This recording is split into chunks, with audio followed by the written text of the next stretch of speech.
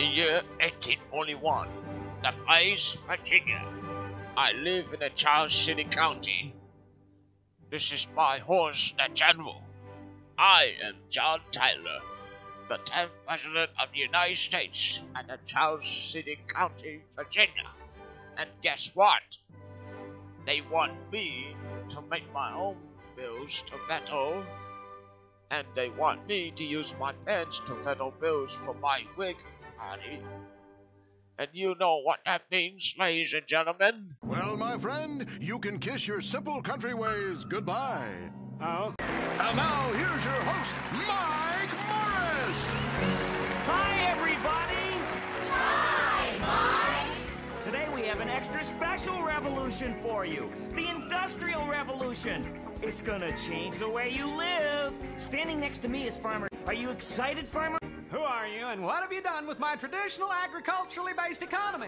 It'd be easier to say what we haven't done. Right, audience? Hi, Mike! Farmer Willoughby, what do you do for a living? Well, I work the land as my people have for generations. Right! And look at some of the rickety homemade junk you've had to use. Yuck! Yes! Oh, I hate this! Don't worry, Mr. Tyler. We'll take something care about. You'll find. We'll bring you to the John Tyler program, starring one of the world's greatest American patriots, the 10th President John Tyler, with today's special guest, Daniel Webster. Come on, aren't you missing something in your life? Like what? Like the mechanized production of manufactured goods on a large scale, of course. Hey, how'd you make that stuff? Tell them misinformation. It was made by mass production, Mike.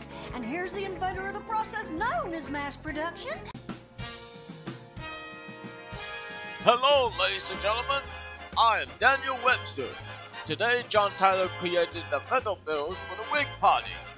And you know what we called? The Whig Party of John Tyler for veto bills to use the pen. So tell us, Mike, what does John Tyler's gonna do? Is he gonna use his pen to write down his veto bills? Hi, everybody. Hi, Eli. Eli, what have you got for us? Well, Mike, mass production leads to a concept we call interchangeable parts. Hold on, interchangeable parts? That's a weird name. What's it mean?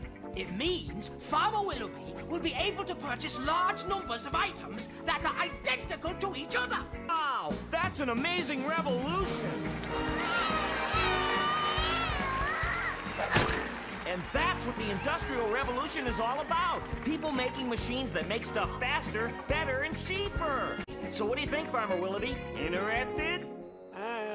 I'm not sure. Ah, I know you. You're worried about the price. Fair enough. Misinformation. How much is the Industrial Revolution gonna cost Farmer Willoughby? That's the exciting part, Mike.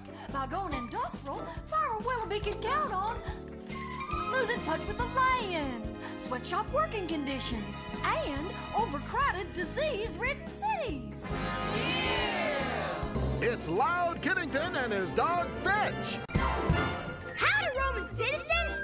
Loud Kiddington here! And if I can't make you a deal, my dog Fetch will eat a metal muffin! Tell me something I don't know. Forget about him. I'll take it.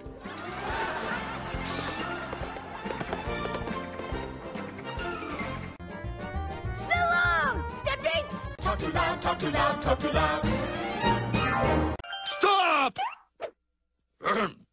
Well, it looks like Whig Party kicked off John Tyler for using his own pens to be stolen. Well, I guess the John Tyler program is finally over. Report back to me next year while John Tyler finds his own pen by soul.